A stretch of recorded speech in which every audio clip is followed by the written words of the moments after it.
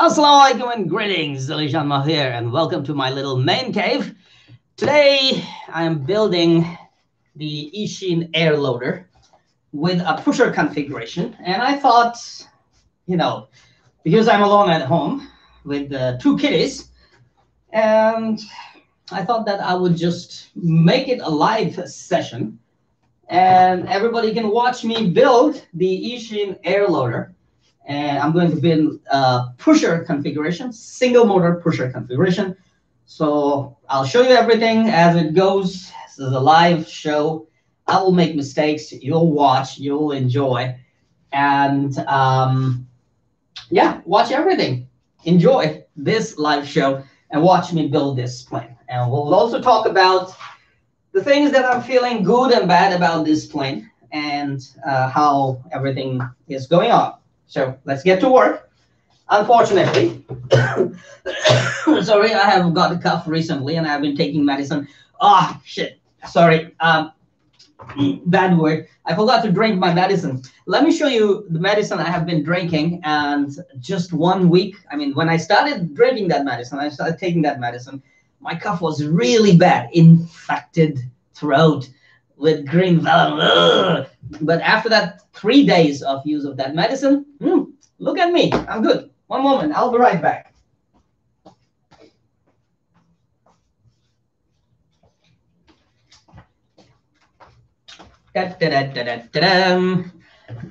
Okay, I'm here. Check this out. What is this? All in Chinese. This is traditional Chinese medicine made with lots of herbs and sometimes we found some insect skins as well. After drinking this, it does work, not doesn't, it does work. So let me not just disturb the live show. What are you doing? I'll drink it later. I'll delay it because anyway, I'm feeling good, just a little bit of cough. So unfortunately, when I started building, I didn't have planned to go live, and I thought, I'll just build it and fly it and make a video and let everybody see. But then I thought, hey, why not just make it a live show? Anyways, the internet is running all the time. Why waste the internet? And just make it a live show so everybody can see how I'm building. And in the meantime, I'll be able to talk about good and bad things that I'm facing while building the Eachine Airloader. And I'll be able to show it right here clearly. I mean, I cannot hide anything, because it's a live show. And out there, some people who are wondering if I really hide things in my videos. Well, you will find out I don't. I do honest and clear reviews. So, sorry for that. As I shown you in my video yesterday, there was a 3M tape on the rudder right here. So all I needed to do is peel that cover and stick it here, run this cable down here.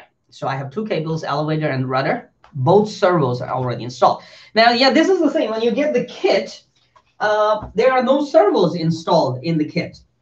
And you have to install the servos. But fortunately, I got two of the Eachine Airloaders. Excuse me, my eyes still have water. Yeah, I had a very, very bad cold, man. Caught a bad cold and then turned into a bad cough. But alhamdulillah, I'm getting better. A little bit of crying is still going on. So I received, two kits, and one is complete kit without anything, and another one just came with servos. Imagine that, servos, and two forward motor mounts, as I've shown in the video, with motors already installed. No ESCs, nothing. So I'll be able to show you what I'm using at the same time. So rudder is installed. Now I gotta go install the motor, which should be easy. Should I bring the camera closer so you can see? Well, the cable is not very long, but it's worth a try. Come on, this little cramped room. Oh, man. So let me hold the camera, take the cable. Ooh, don't drop things. Don't get disconnected. That's the best I can do here. But now I have a problem. And that is, if my kids see these cables hanging, they're just going to play and drop the camera, which is not going to be a good thing. So let's just adjust the camera a little higher. And I hope this is going to be a good view. Please don't drop. It's a very, very temporary setup of the camera. So I'm not sure if it will drop or not, but I might be able to just put a zip tie on it. Possibly. Okay. That is a good view. What do you think? Right? Okay. Good view. Good view. Nice. So I have here Sunny Sky X2212-9 KV1402, this motor. Okay, and I'm going to use this. Very easy to do that. And the screws are already supplied. Nice, good screws supplied already. And installing the motor should be a piece of cake.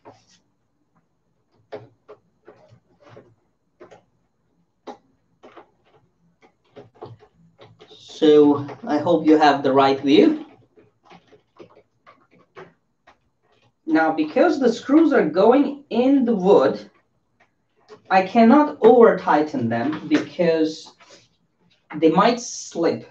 And once the screws are slipped in the wood, they will not hold its place.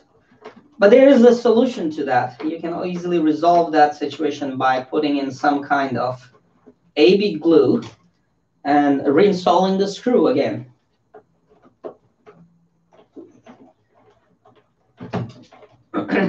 So, done. Oops. Okay, that's a spray screw. I thought why I missed a screw. So, what's up? What's up, baby? So this hatch always opens, by the way. When you have a motor, the hatch will automatically open with a little flick. So you have to make sure to install the top hatch screw, which should be... Man, I am really messy today. Damn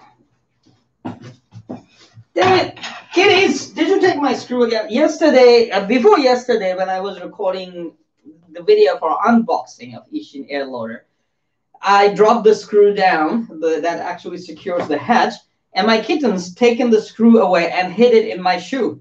I mean, imagine that. Later, when I put my shoe on to go out, I found there was a screw in there.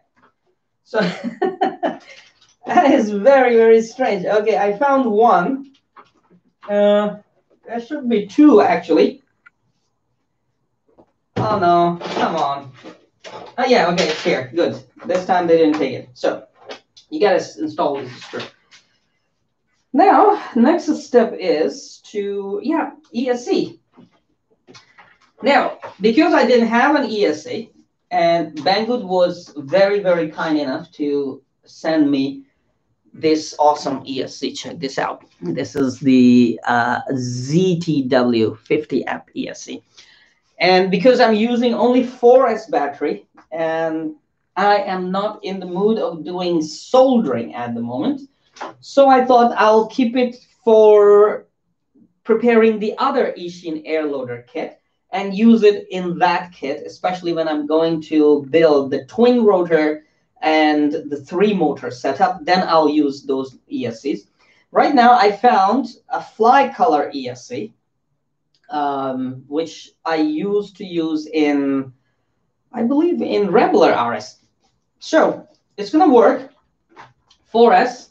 I'm going to connect it to the motor. For now, I just have to make connections, and later I will actually reverse the connections if I need.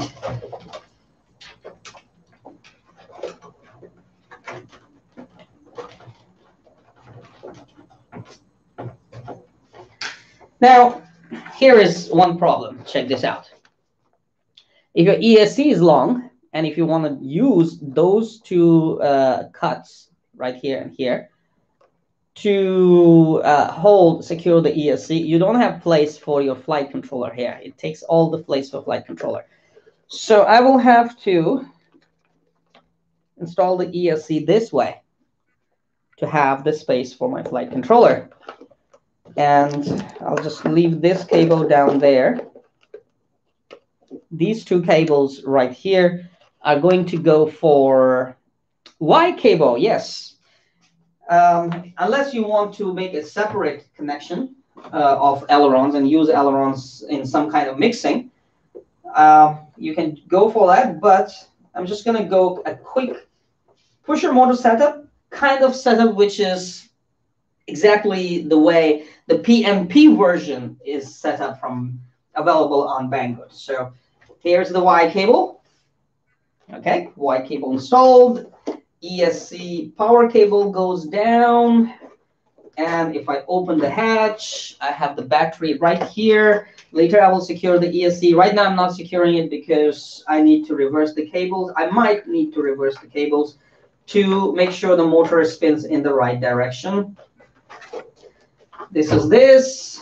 Where did I put that little screw? I'm just going to put it right here for now. Okay, so this part is easy. Super duper easy. Now comes the next part, an interesting one. The tail boom with the rudder and elevator installation. So this should be easier as well. All you need to do is use the supplied screws, just like this. Put one screw in. By the way, I Loctited these screws as well because I don't want anything to come loose or get loose during flight if there's a vibration on due to the propeller imbalance. Now, in the kit came these two long extensions, servo extensions. So I'm just going to see which one is rudder. This is rudder. And let's mark one for rudder. So later I don't have to, experiment with cables. Which one is rudder and which one is elevator. So if you can see, I don't know if you can see it now. I just write a little R right here. Okay. So this is this. Sorry, I had to turn off the chatting because I have to build the plane and I cannot reply in the chat. So no chatting today. Enjoy watching this live show. And if you have anything, you can always comment. So this is rudder, and this is the rudder cable, rudder servo. I'll install it. Now, because this goes inside the inside the tube, inside this metal bar or metal boom, I would like to put some tape on it. Now, where is my scissors? Scissors, come on over. Okay. Sometimes when you are doing installation, some cables get pulled, and if these cables are running, these connections and cables are running in tail boom or in a tube like this, you should better, put something like a tape on it. So later, if something got pulled, you don't have to, worry about things are going to disconnect. So this is the second one. I'm just going to put a tape on it. It's going to be a little bit of work to put things inside, but work is what I like.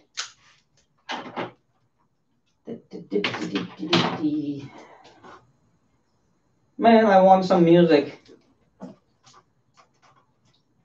I want some music when I work, but The YouTube, how to say, copyright stuff. I can't play with some good music. So I managed to pull one cable out all the way. Goes the another cable.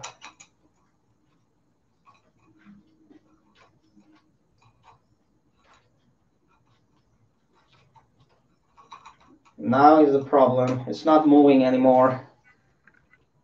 Where are you? I can see you right there. Okay, it moved. There it is.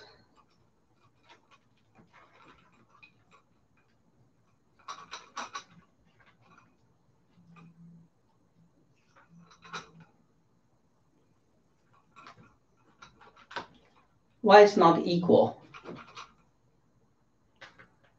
No, good enough. Now, where's the other screw? Do not put the second screw on the tail. Otherwise, you won't be able to put the cables in.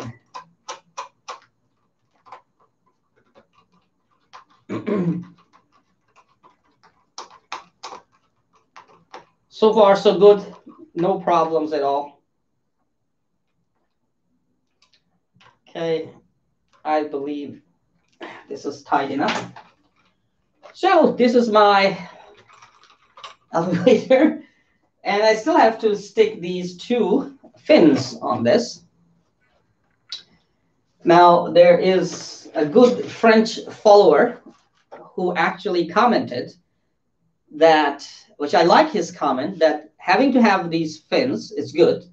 But if you want to use full potential of these fins, you might want to add vortex generators on these. So I don't have any, but I plan to 3D print something and add one here and one here, kind of vortex generator. What kind of vortex generator? Let me show you what I'm talking about. I believe that the French guy, thank you very much, he has a very, very good idea. Should I pick the camera up or should I bring that thing down? Well, I think I can just bring this one down easily. So this is what we are talking about. If you're looking at the Rambler RS, see, these are like kind of vortex generator on a vertical fin. Right here are the vortex generators. 1, 2, 3, 4. So the idea was, one moment, let me hang the plane back up.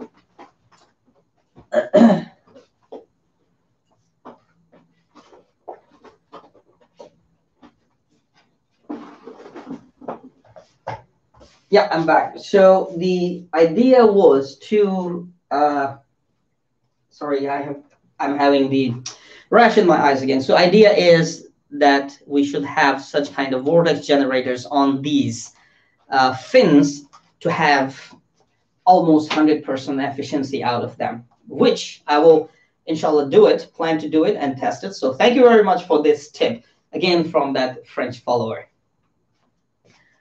Is my live still alive? Yeah, the stream is still alive.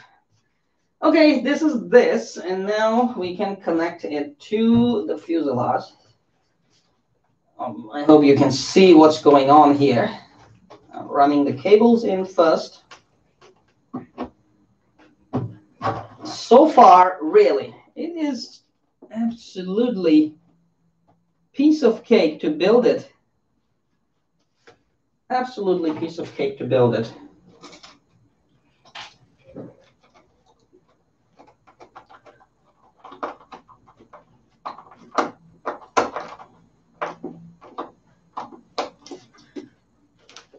Now, how tight this screw should be,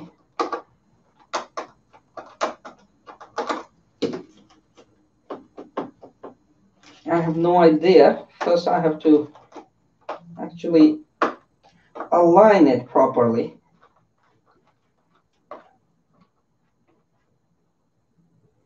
I will not over tighten it anyway.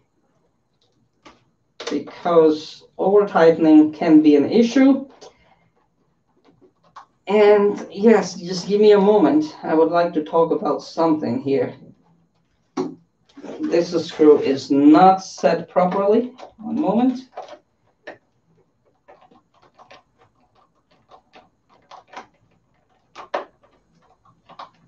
Nope, I have to make this, loose this, and set this one up properly.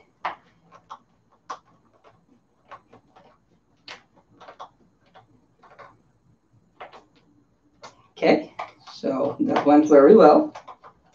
Hello, Kitty. Are you getting bored? Come on here.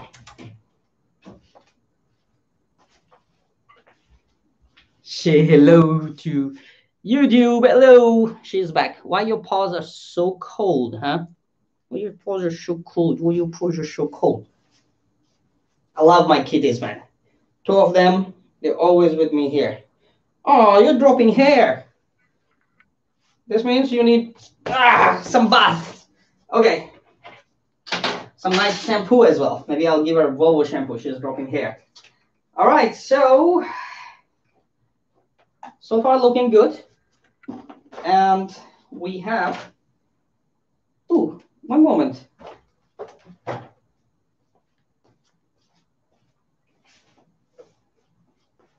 Meet the naughty one.